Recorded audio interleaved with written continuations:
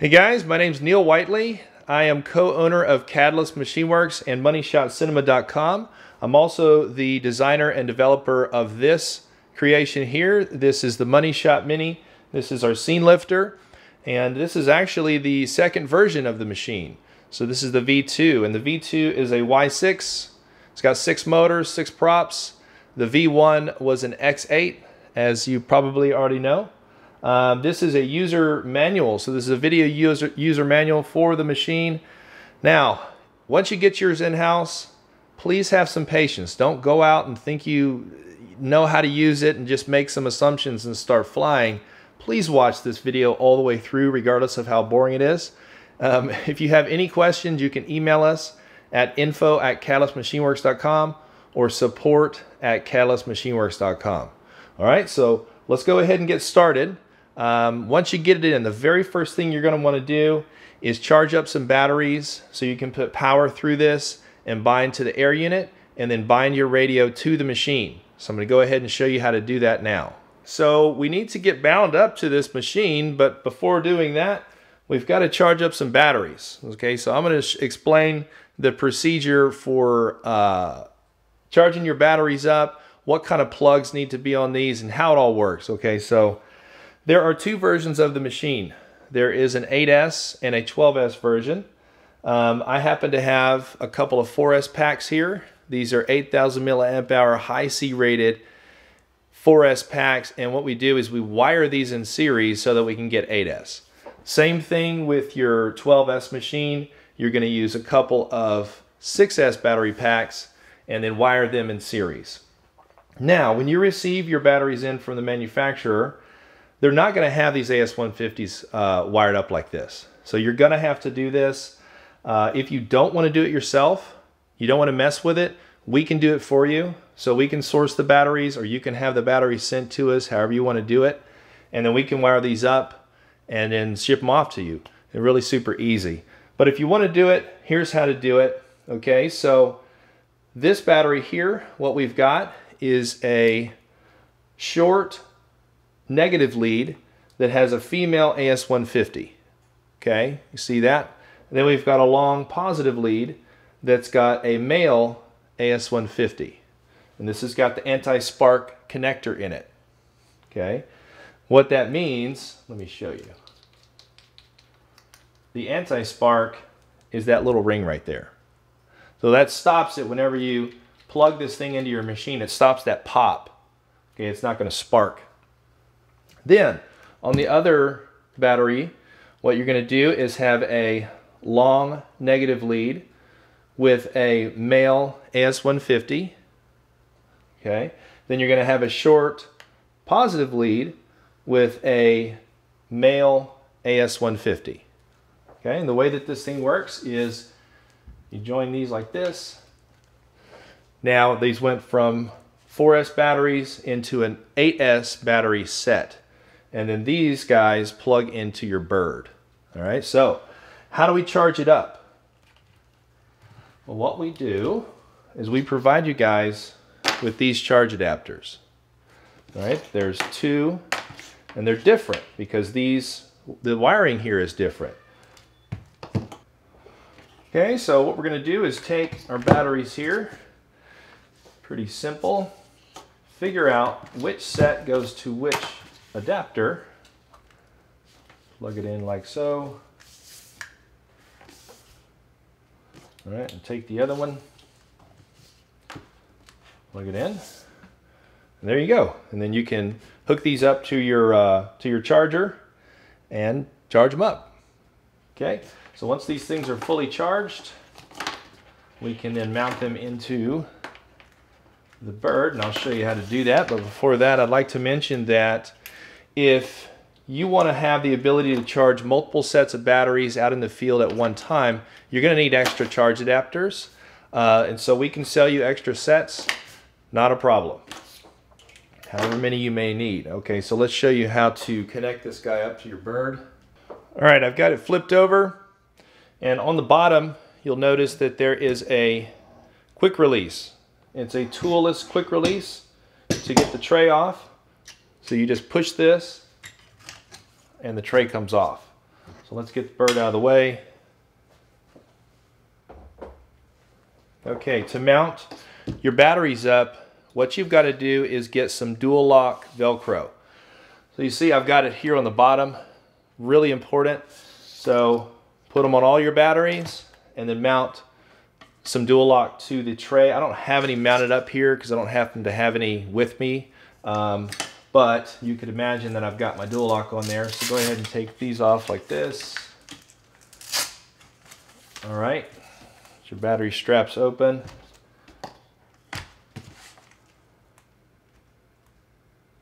Okay, now whenever you mount this up, what you want to do is make sure that you're missing these. So there's little pins that are going to run through these little slots there. And you want to make sure that you've got your batteries out of the way.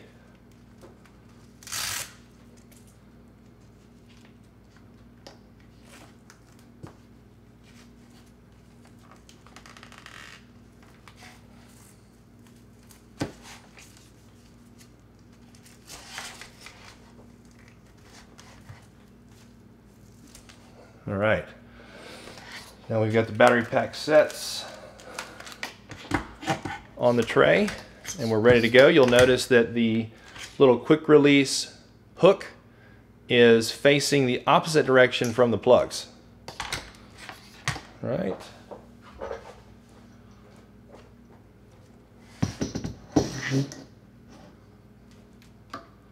Put it in here like this. There you go. Now the battery tray is permanently mounted. It's not going anywhere. It won't come off. Okay, so to power up this bird, what we do, connect these. Okay, over here, we've got a negative AS150 on the machine. Plug that in.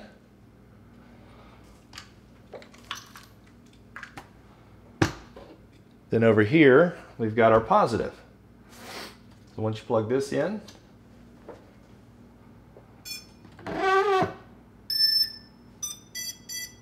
she's powered up. Okay? So now I'm going to go ahead and talk about how to bind to this machine now that we have the ability to put power through it. All right, so let's go ahead and bind our goggles up to the machine. So what's compatible are the DJI goggles. You can use either the version 1 or the version 2. So first thing you want to do is go and find the little red button right here. We'll bind that, we'll hit that.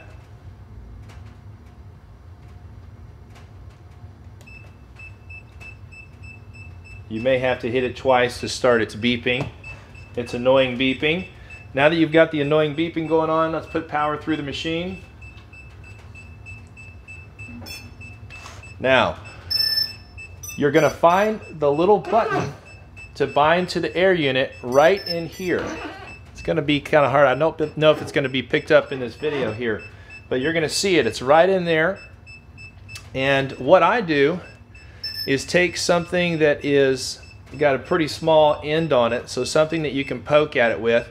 What I found to work really well is a capacitor. Just take a capacitor and sort of, you know, join these together, spin the little leads together, and then bend the end of it, and that allows you to get it bent in there and hit that little button. You don't really have to jam it in there because you'll mess it up if you jam it too hard. Just get it in there and just barely, boop, just hit it. All right, so I'm going to do that now.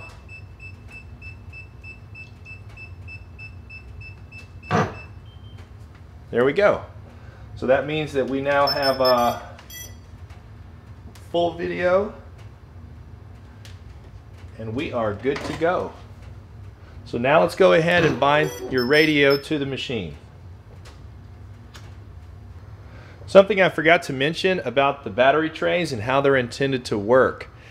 Okay, let me pull the battery tray off so I can discuss it.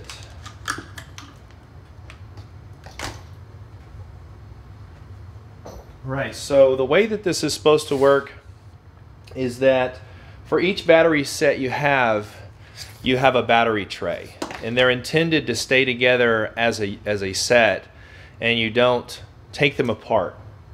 Okay, so you could imagine, let's say that you had 6 different sets of batteries. 1, 2, 3, 4, 5, 6. What you would do is have one battery tray for each set.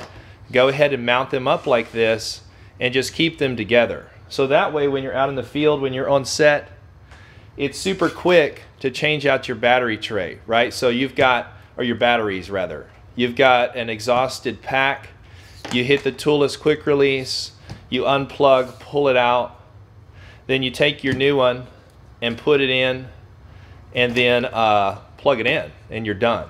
That stops you from having to screw around with battery straps and fumble around with the batteries and taking them off and everything.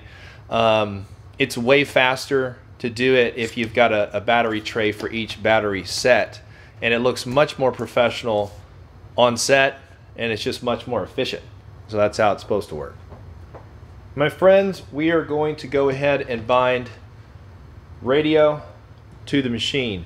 Now this bird will communicate with any crossfire capable radio. I happen to have an X9D right here with a crossfire module in the rear, but you can use a Tango, you can use that new Ethix thing. You know, there's a Radio Master. There's actually a bunch of different radios now that have crossfire protocol. All right, so any of those will work. I am not going to go into the specifics of the actual bind process. All right, all I'm going to do is show you how to access the bind button on the receiver. If you don't know how to bind crossfire by now, you really shouldn't be purchasing one of these machines, to be honest. Okay, so let's go ahead and show you now how to get into this bird and access the bind button. All right, so to get into this thing, truth be told, it takes a little bit of time. It's maybe going to take about 5 minutes to get into it. Yeah, hey, maybe it's a little bit of a pain in the butt to get into the receiver, if I'm going to be totally honest. But you do it one time and it's done, okay? And it's not really hard. You just have to remove some screws to get in there. So what you're going to want to do is remove all of these screws here for the anti-vibration dampers. And we're going to take off this entire anti-vibration plate. Okay, so here's the screws I'm talking about. Unscrewing all of those, taking all those out. I'm going to do that off camera so I don't bore the heck out of you guys. And when I come back, poof, it will be done. Alright, I've taken all the screws and loosened them up. And what you want to do once you've got them all completely loose is just take and lift this up straight up like that. The gummies are really sort of sticky, and so everything will just kind of stick together. It's not going to come apart if you've done it right. And there you go. Oh, and this gives me a good chance to show you guys. You see these sliders here? So what you can do if you want to move the position of your camera mount is just loosen these 6 screws that hold the camera mount to this plate, and then you can slide the camera mount back and forth and get the positioning right. All right, so we've got that removed. Let's put it away. Then here's the top. So what we want to do is take out these 8 screws here holding this plate. Taking all the screws out, now we can take this plate, pull it off, and then you can see you now have access to the receiver. See if I can get this in camera. The receiver is right here. Okay, you have plenty of easy access to the bind button. Right, and so you should know the procedure to bind your radio to the receiver. So once you've got it bound, just do the process in reverse. Put the plate back on, put your anti-vibration assembly back on, and you are now bound to the craft. One thing I do want to mention about putting the anti-vibration assembly back on is that when you screw these down here, all you do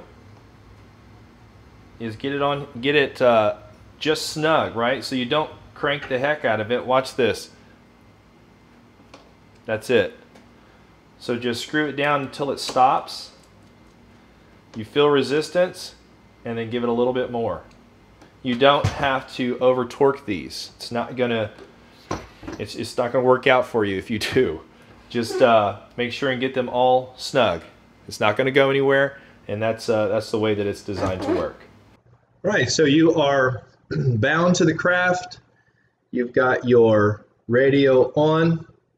You are connected into the remote USB port, which is located right here. And what you need to do is go ahead and download iNav. All right, so I've got the most current version of iNav installed on my computer. And then go ahead and connect in to the machine. So here we go. I'm moving around the bird. You can see it's going to move around on the graphic there. So the first thing that we need to do is go to the receiver tab. Move around your sticks. I don't happen to have my radio on right now, but move around your sticks.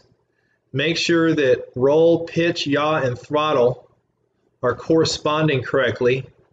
If they're not, let's say for instance you move throttle and you get roll moving, well, what you need to do most likely is just go into channel map and start messing around with these different maps, and you'll probably find one that matches, okay, that maps the correct movements of your sticks to these bars here. Okay, so once you've got everything mapped correctly, the next thing you need to do is go to the modes tab and set up your modes. Now, this is the part about the machine that you really need to take care with. Okay, you really need to think this part out, take your time, and get familiar with this. There's actually quite a bit going on here with these different modes and these different new functions that we've got with the MoneyShot V2. Okay, obviously this is running iNav, so it's a quite a bit more complex than Betaflight in our first MoneyShot. All right, so here are the modes that you want to set up. We want to have arm, we want to have pre-arm, navigation return to home, navigation position hold, navigation altitude hold, and these are actually going to be on the same channel. Okay, you're going to have air mode, and that's it. We don't want you changing any of these, adding any of these extra modes like angle, horizon, any of this extra stuff. If you add any of this extra stuff, well, you void your warranty. I mean, you can do it if you want to, but you're going to void your warranty. So these are the only modes that we want you to add, to use. Okay, so you're going to need this many channels, 1, 2, 3, 4, because these two are linked, and then 5. Okay, so now you can, of course, go ahead and move your sliders around. So let's say that you've got arm on a 3-position switch, which is actually what we suggest. We suggest to not put it on a 2-position switch, but put it on a 3-position switch and have the position that arms the craft sitting in the center. And the reason for that is that if you flip your switch accidentally, what's going to happen is you're either going to go from one extreme to the next. So you're going to pass right past arm. Okay, so you're not accidentally going to arm it. So there we go. There's that. Now we also got pre-arm that's on a different channel. We've got navigation return to home that's on a different channel. These two are linked together. You can see how I've got them both on channel 6, and they're linked together. So whenever you switch this, it not only is it holding your navigation heading, or sort of your location on the XY plane, it's also working to hold your altitude. Okay, and then we've also got air mode. Now, some of you may not be familiar with air mode because on Betaflight, a lot of you guys probably fly Betaflight. Air mode is something that is kind of like a default setting. Well, what air mode does is it keeps your PID loop active at 0 throttle. Okay, so if you go to 0 throttle, it is allowing you to still have control of the craft. So let's say that you do a split S and you dump throttle all the way to 0, you can still move and control that machine. If you don't have air mode active, when you go to 0 throttle, you lose control. You don't have any control of the bird. Okay. I'm going to talk about the various functions and how they should be set up on your radio. Now, you can decide what switches you want to use and where they're going to be located for the various functions of the craft. However, it is important that arm be in a specific location so that you don't accidentally disarm this thing while you're flying it. Let me explain. Okay, so what I mean by that is I'm going to show you where we suggest to put the arm switch. Here's my radio, and what I like to do is put the arm switch on a 3-position switch. And again, the reason I'm using a 3-position switch is that let's say I accidentally hit it. Well, when you accidentally hit something, you're going to go like that. It's going to go from one extreme to the other, one side of the throw to the other. If you put your arm in the center of the 3-position switch, well, then you're in a good spot if you accidentally hit that switch, because you're never going to arm it or disarm it, right? You're going to go like that. It's going to go right past the middle position. So that's a bit of safety that you can use there. Now, another safety protocol is where your arm switch is in reference to all of the other functions of the craft. You don't want to be flying and accidentally, let's say you're like, all right, I'm gonna go ahead and do a position hold, and you go to your position hold, which is back here, and you accidentally somehow disarm the craft and it falls out of the sky. You don't want that. So what you can do, let's say that I decided to put all of my different functions over here. So we have, return to home, position hold, air mode. They're all on this side, on these switches. And then I've got arm and pre-arm all alone over here, all by themselves. That's probably a good idea. Up to you, but that's the way that we like to do it. Now again, you can put all of your different switches for all your different modes wherever you'd like on your radio, and you might take some time to really think that out. I do suggest to label them and get familiar with where they are, because in the heat of the moment, let's say that I'll give you a for instance. Let's say in the heat of the moment, you're out there flying for a job and you go behind a building and lose video signal. Well, what can you do to save yourself from crashing all that expensive equipment? Well, you can do position hold. Bam, position hold. Now you're holding in place. You can run over on the other side of the building and get video back, and you can save the thing. Or you could do return to home. Let's say I had it set right here. Oh my God, I lost video. Bam, hit return to home. It's gonna raise to altitude, come right back and land where it took off. Okay, so knowing where your switches are is super, super important. All right, now I'm gonna go through each mode or each function and talk about them in detail one by one. This is the part of the video that's really super important to pay attention to. I know it's boring, but I'm trying to do my best to give you guys the information you need to know to operate this thing safely. So please do watch this entire portion. Okay, so let's talk about pre-arm and arm. Again, what I like to do is take and put those away from the other switches. So for instance, we could put pre-arm here. So what you got to do is hit that first before it'll arm. That's an extra bit of safety. Then I've got arm on this 3-position switch in the middle. Okay, so there we go, pre-arm and arm.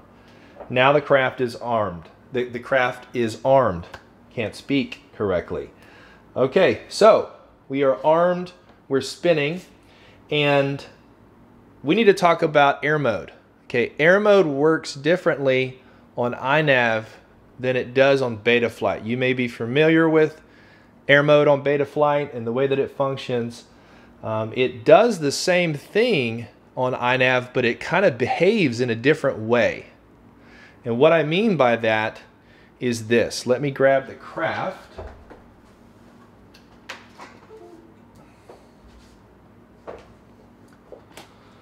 Okay, here we go.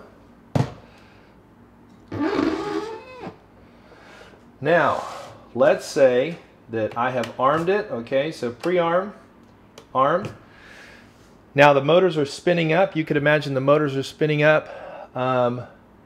If I've got air mode active, so let's say hypothetically this switch for me is air mode. Okay, I've got air mode active. What happens when this thing is on the ground is you can hear the motors slowly start to increase speed. They just sort of continually increase RPM, and if you hold it there long enough and to the point to where this thing starts to get light in its feet. Okay, so what we suggest is to hit air mode after you take off. Right? So once you have gotten this thing up in the air, whoop, you start to rise up and gain some altitude, hit air mode. Now the reverse is true for landing it. Before landing, we suggest to go ahead and turn off air mode. Okay? Just makes it easier to land. Because what happens when you turn off air mode in iNav is that this range here, this 10% range, kills the PID loop. So it basically brings the motors down to very slow rotational speed, and you lose control of the PID loop. So what that means is that before you land, if you turn off air mode,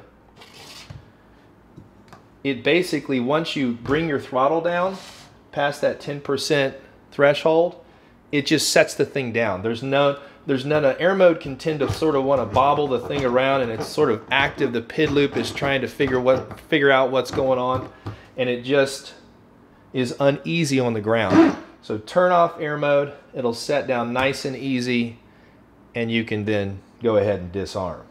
Okay, another thing that we need to really stress is the importance of having air mode on in the event you're going to do some FPV type maneuvers. Okay, so let's say for instance you are going to dive a building. Well, when you dive a building, you're going to go to the top of the thing and you're going to fall down the side like this probably and you're going to bring throttle down to 0 at some point, most likely.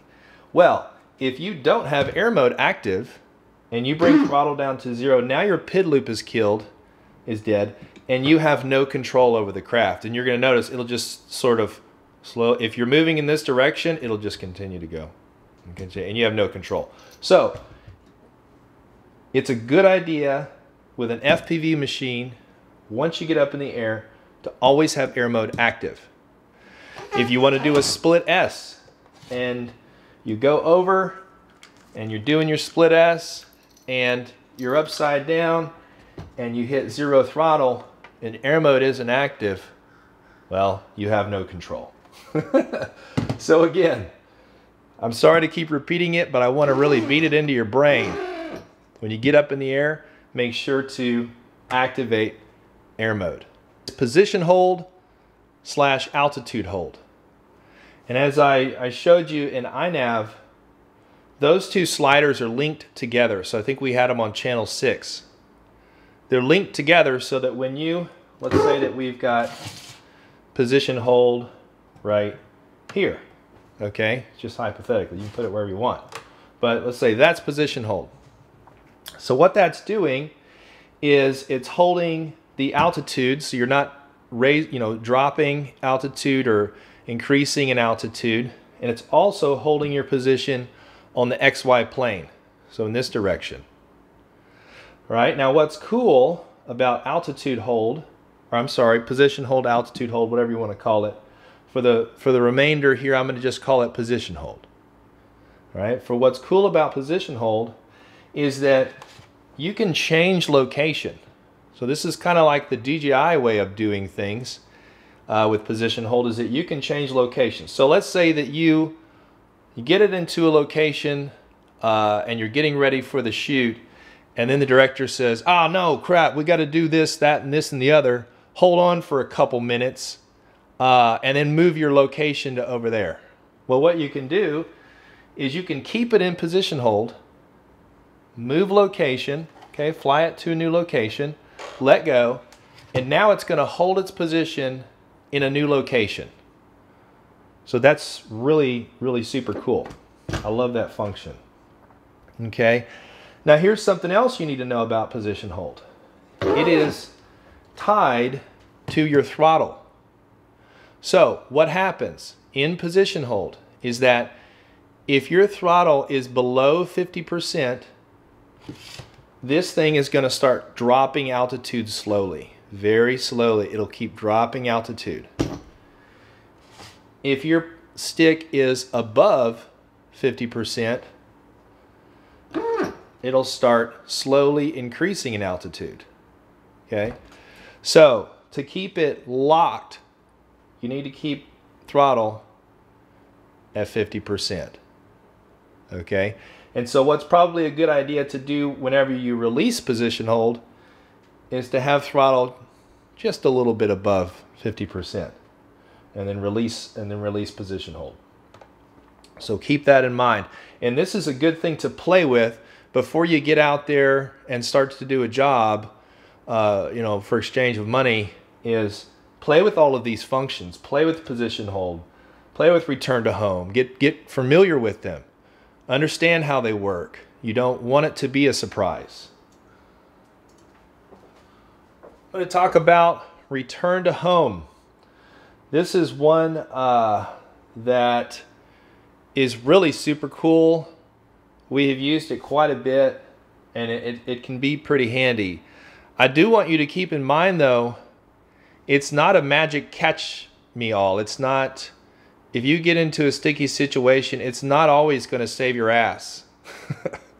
There's a lot of different scenarios flying these machines, and while it is a nice safety feature, it isn't 100%, foolproof. I'll give you a for instance. If you set return to home and you have something in your path, well, you're just going to hit it and crash. So before you get up in the air, it's important to really figure out your environment, figure out the shooting scenario, and figure out the height of the different elements in the environment. On return to home, how it works is when you go out and you set your machine down in a location, and that's where you're going to take off, the GPS determines its location by way of satellites. So it's figuring out where it's setting. And so when you take off, and let's say you hit return to home, it returns right back to that location. And what it does is, let's say that you are flying, 20 feet from the ground, and you hit return to home. Well, this thing ascends to the preset height. And what we have by default in iNav is 5,000 centimeters. I have no idea why the iNav developers decided to use centimeters, but they did. So we set it at 5,000 centimeters. That seems like a pretty good height, just in general scenario. And so it goes up to the altitude, spins around in the direction it needs to travel home, travels home nice and slow and steady, stops, turns around in the orientation that it took off, and slowly descends until it hits the ground. And if air mode is off, it will disarm itself. If air mode is not off, you have to disarm it. So that's how return to home works. So now you can imagine, once you get out to the field, let's say that it's not a field. Let's say that it's middle of a downtown. okay, it's downtown Austin, Texas, for instance, and you've got some pretty high buildings that are much higher than 5,000 centimeters, but lower than 400 feet, okay, what you can do is you can go into iNav, and that's really the only setting in that entire software, other than your rates, that we allow you to change without voiding your warranty. And so here is where you find that in iNav. Okay, so the return to home altitude can be located in the advanced tuning section. And here it is right here. Return to home altitude in unit of measure centimeters. We've got it set to 5,000. Let's say that you determine the highest building in your shooting environment is 7,000, for instance, or it's 6,000. You can put it 1,000 centimeters over that, and you know that if, God forbid, you were to have a fail-safe, you lost connection to the bird from your radio, or you had some sort of video issue and you manually hit return to home, that thing is going to rise up above the highest element in your shooting environment and fly home and land and be nice and safe and not run into anything. Okay, so we allow you to change this to whatever you want. Obviously, you don't want to put it, to 10 centimeters or something ridiculous like that, because then you're just going to be skimming across the ground and probably crash. So make sure that you've got, some reasonable altitude for this setting. While we're on the subject of what values in iNav we allow you to change without voiding your warranty, let's go into PID tuning. We also allow you to change your rates.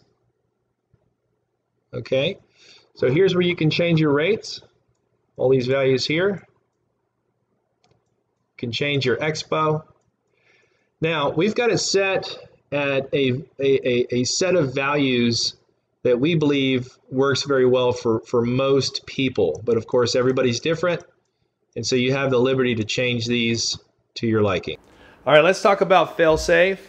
So in the event, God forbid, of a fail-safe, let's say that for some god-awful reason, your radio loses connection to the bird. Well, iNav is going to automatically go into return to home procedure. So it's going to try and figure out if it's going to receive a signal and reestablish that. If it doesn't, all of a sudden it starts returning to home. So it's important that the altitude setting that you can go into iNav and set, and that the location that you launched from, those two things are good to go. So always be thinking about a worst case scenario. Okay, if this thing were to fail safe, where is this thing going to come home and land at? And also, what is my environment like? Are the trees super high? Are the buildings super high? Is my altitude setting above those things? You have to have those things in mind every single time you fly this in the event of a fail-safe.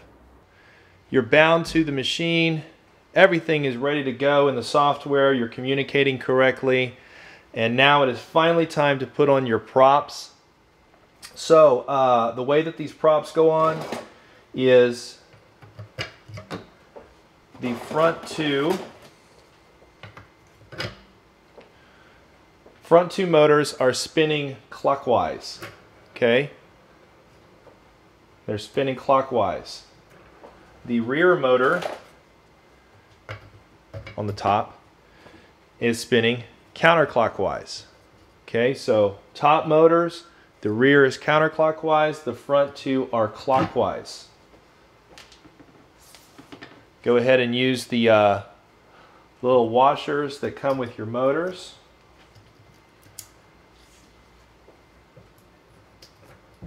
Something very important I want to mention about torquing down these nuts to hold your props on is you do not want to put an excessive amount of torque into this nut to hold the prop on. Just because this is a large machine does not mean that you need to put an equally large amount of torque on here. Okay? You just need to get it to where it stops, okay? And then crank it a little more. There is on these motors, as you can see, the knurling is quite significant, So we've got a nice knurled surface here that really grabs that prop. So you don't need to over torque it. It is possible, if you take and you continue to just torque down on this nut, that you can actually break this shaft. Right? These are hollow shafts. They're very strong, but they're not strong enough. I've seen people take a big lever arm, a big wrench, and they think, oh my God, this is a big craft. I better really crank these nuts down to hold these big old props on here. And they just do this. And they keep going around. And keep going around. And bam, they'll pop that shaft. You don't want to do that. So just get it on there and get it snug, and you'll be good to go. 2 thumbs up. All right, we're moving on to the bottom set of props. So you can imagine, obviously, that they're going to be counter-rotating. Okay, so the top are going in the rear. The top are going counterclockwise. So the bottom in the rear is going to go clockwise.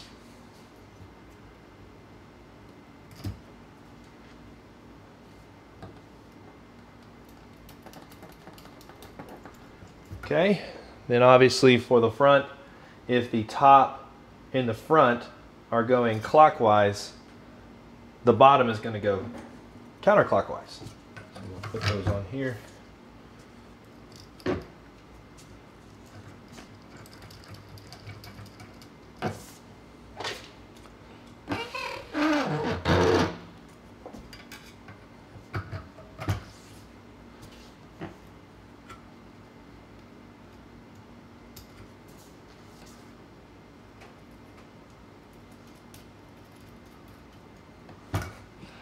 There we go.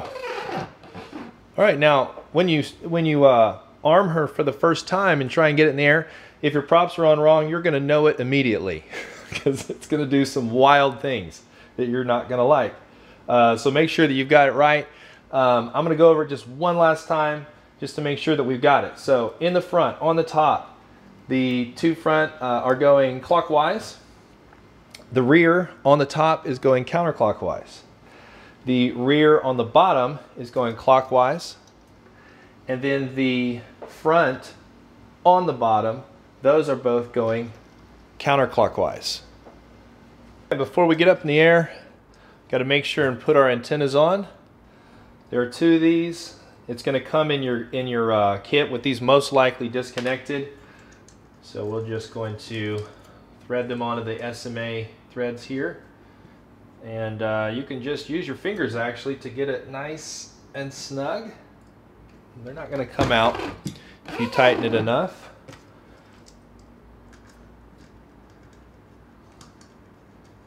Now we suggest that if you're traveling with these antennas connected, you go to your next spot, your next shoot, go ahead and make sure that these are nice and tight. It's possible that they could have loosened in travel or what have you, and if these are loose in flight, you're not going to have good reception, and you may lose your video feed if they were to, God forbid, come off. So make sure that these are tight before every single flight. All right, let's talk about the camera mount assembly, how that works, how you mount your camera up. So to change the angle on this, it's pretty self-explanatory. You're going to loosen these screws here.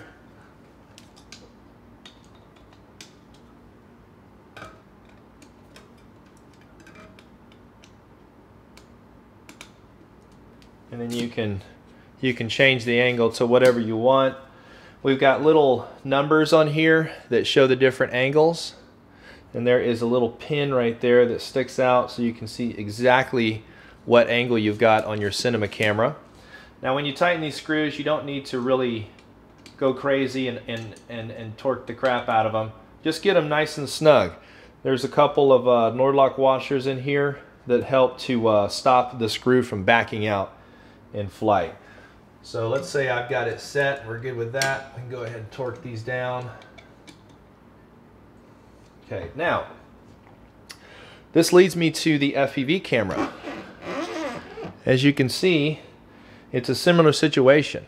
We've got little numbers laser etched into this aluminum piece that match up to these 2 carbon fiber pointers. So you can see exactly what angle you've got the FPV camera at. So a lot of people like to take and match the FPV camera angle to the cinema camera angle. So you can do that. And obviously to change it, you just need a little screwdriver here. I'm sorry, a Allen driver. This is 1.5 mil. And you loosen all 4 screws here, and then you can change the angle of this guy. Okay, so to mount your camera up to this, what we've got, let's see if I can get this in here. What we've got is a 1/4-20 slot. Okay, so you can mount 1/4-20 screws. You can also take out this adapter plate. There's an adapter plate in here, and if you remove, I'll show you real quick here. If you remove these screws,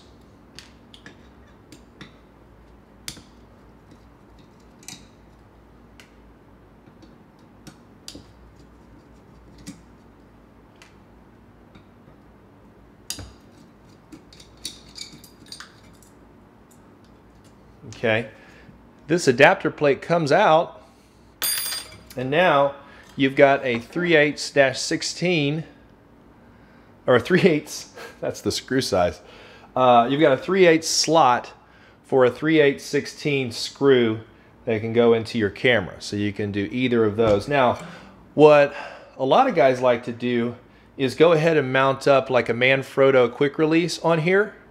Then that way you can take your cinema camera and just quick release, you know, it's a toolless quick release. You push the button and you can take your cinema camera on and off super quick. So that's really the best way to use this mount.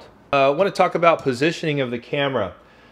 What you're trying to do when you mount your cinema camera up is you're trying to get the center of gravity of that camera to line up with the center of this anti-vibration assembly. So the center is somewhere around here. So you want to, you know, you've got a lens on there. Maybe you're running with a battery on the back of your camera, whatever situation that you've got. Try and get the centers lined up. If you've got a big long lens, let's say for instance, and you've got it sticking out here, that's a cantilevered load that's, you know, sitting on this anti-vibration assembly, and you may get some unwanted movement or bobbling in the footage. So try and get everything centered up. And there's really lots of room so you can get things centered up. You can see the prop tip for the top props is way back here. The front props are completely out of the way.